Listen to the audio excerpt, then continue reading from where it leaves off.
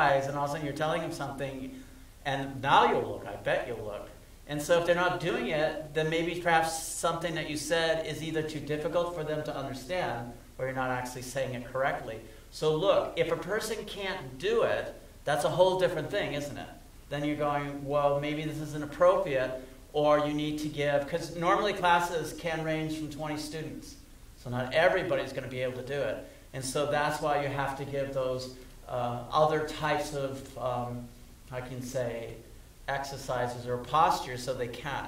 So always, every posture has things that you can do with it. Every